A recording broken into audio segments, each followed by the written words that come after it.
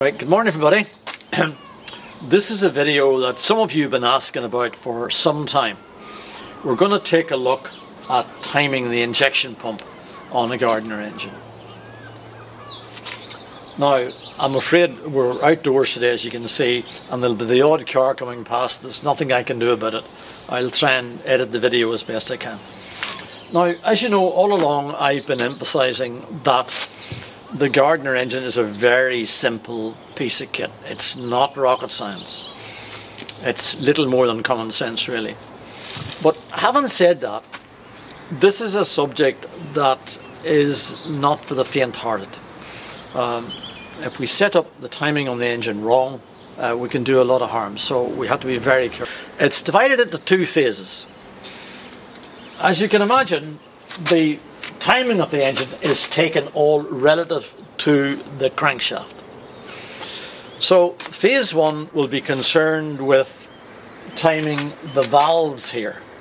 Now again, this is definitely not for the faint-hearted, and this is not something that the everyday operator is going to get involved in. The only people who'll be concerned with this will be people like ourselves rebuilding these engines. So first of all, to time the valves on the engine, we first of all bring the engine up to number one. Now how do we do this? We do this by rotating the flywheel. We must bring the engine so that number one cylinder, number one's at the very front here, is at top dead center. So we rotate the flywheel round until we find the marks. Now the marks are not very clear sometimes. You have to study, you have to use a wire brush to clean the surface, but you will find them, they are there. You'll find a mark, this is a 6-cylinder engine, you'll find a mark which says 1 and 6 TDC. That's number 1 cylinder and number 6 cylinder are at the top of their stroke, top dead center. Then I normally mark it with this white line, as you can see here.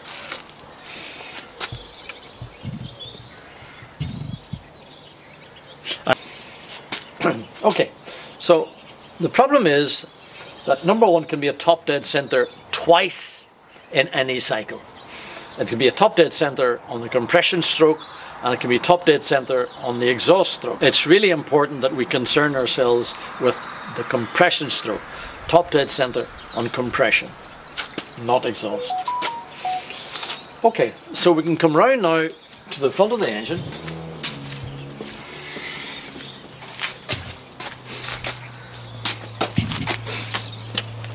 You'll see here that we have a number of gear wheels to concern ourselves with.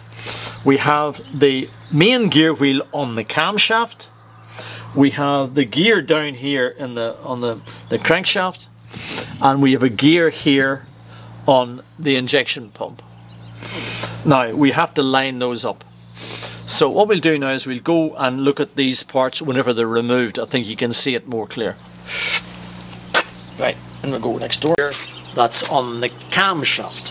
So that's rotating like that, clockwise, when looked at from the front of the engine. If you look very closely, you'll see that there's two marks on it. I've just marked them there with white Tipp-Ex. They're easy enough spotted. And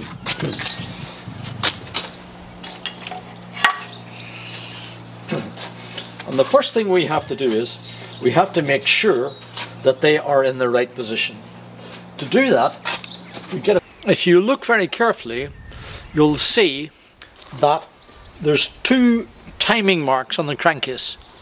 There's one here on the starboard side, and there's one here on this side. So all we have to do now, get a rubber band or a piece of string, rubber band's the best, and pass it from one mark to the other. Those marks are always opposite those particular studs. So you actually don't need to see the marks. If you go between those two marks, those two studs, you can't get it wrong. Now if you look, you'll see that the two dots are in line. You'll see that the two dots are in line, that one and that one. See that mark in there and that marking there are in line. We now know that the valve timing on the engine is spot on. Now another way that we can tell that she's on a top dead centre is tappets will be set here on number 1. You'll see I can just rock those. So typically it's starting to rain here, so I'm afraid we have to abandon this project for the time being. But from what we've shot so far, you should be able to see that the valves are now set up spot on. The valve timing is spot on relative to the crankshaft. We go on now to phase 2, is where we time the injection pump. Remember, none of this, the ordinary user should never be involved with this. The only people who are going to be involved in this in phase 1 anyway is somebody who's rebuilding the engine or fitting a new crankshaft or something. Phase 2 you should only be involved in if you're changing the injection pump. So again, as ever, remember, I'm not an expert, and this is only my experience and what we see in day-to-day practice. So I hope you got something out of that, and thanks a lot. We'll go on now to phase 2. Thanks a lot.